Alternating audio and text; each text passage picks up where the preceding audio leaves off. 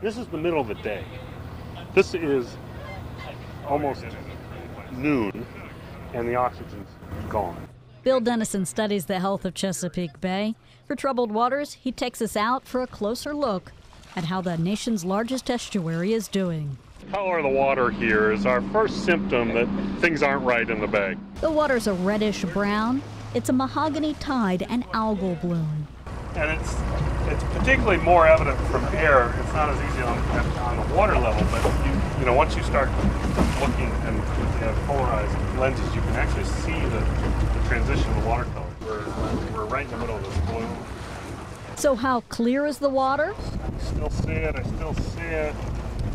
That's right about there.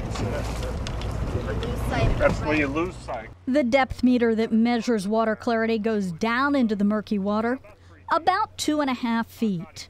A lack of water clarity and the toxins produced by the blooms are having an effect on all bay life. They will kill fish. And one of the problems that we see in the summertime with the combination of these blooms and the after effect of the blooms, which is the settling of the algae to the bottom that get decomposed by bacteria, is that they consume oxygen. So if you're a fish, if you go down, it's not enough oxygen. You're down in that so-called dead zone. If you come up, you're in the middle of this bloom with toxins, so you get squeezed. You've got nothing in between, so you run out of available habitat. Big fish, thin fish are most sensitive. Crabs and oysters can do a little better. They can close. You know, shellfish are a little better. The one thing that pretty much can go to the very end are worms. Worms, you know, what we end up with on the bottom are a bunch of little worms. In a deeper, slightly colder part of the bay, outside of the bloom, the water's choppy and it's a little clearer, but there are still oxygen problems. Oh no, down to 0.6 and still going down. So here we are in the middle of the bay, and the oxygen is 0.4. When the numbers drop below 1, everything dies, and it's a dead zone. This is an eroding bluff. This is becoming one of the biggest issues that we're starting to really wrestle with in Chesapeake Bay. For the first time recently, now the biggest source of suspended materials in the water is the shoreline, not the rivers. A lot of beach residents are trying to avert the ravages of the rising sea level by putting riprap or bulkhead. It used to be bulkheads, now it's mostly rock and all kinds of, you know, some people put spare tires and dump old pieces of road concrete and rubble and stuff to try to stop, but you can't stop the sea. It's gonna win. We get a lot of benefit from having this ecosystem intact. And look around us. We're you know, we got marshes and ospreys and fish, and you know, this is magic. But it's not all magic. You think there might be mud here?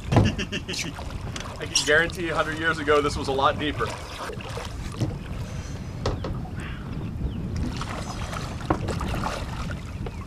So this used to be farmland, and Cornfield Creek, that probably was a cornfield or somebody's lawn, and now it's sitting on the bottom of the bay, and it doesn't smell good. It doesn't really support much life. You don't see a lot of clam shells in here. You don't see oysters. So this is our problem. This is the dirt and associated fertilizer that should be on the fields growing crops so we can eat instead of in the bay. The other problem we're getting is lots of this fine particles are coming from the stormwater system. And we've essentially buried our streams and turned them into culverts and storm drains. And so, and one of the things people often assume that water in stormwater is treated like sewage, but it's not. Stormwater goes directly into the bay efficiently. That runoff includes fine-grained sediments, nutrients, and toxins. So that oxygen, it's sucking the life out of the bay. That's too low oxygen for fish or even crabs. They can't live in that. So that's a creek. This is a beautiful little creek. This shouldn't be this way. These creeks should not be low oxygen. Want me to toss it, Captain? You're gonna have to check your prop. This is really nice grass. Probably should be. Yeah.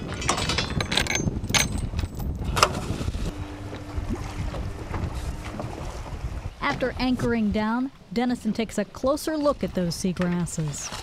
Pretty sandy. Good grass bed. There are two kinds of aquatic grasses living here. See the broadleaf and then these narrow leaf guys.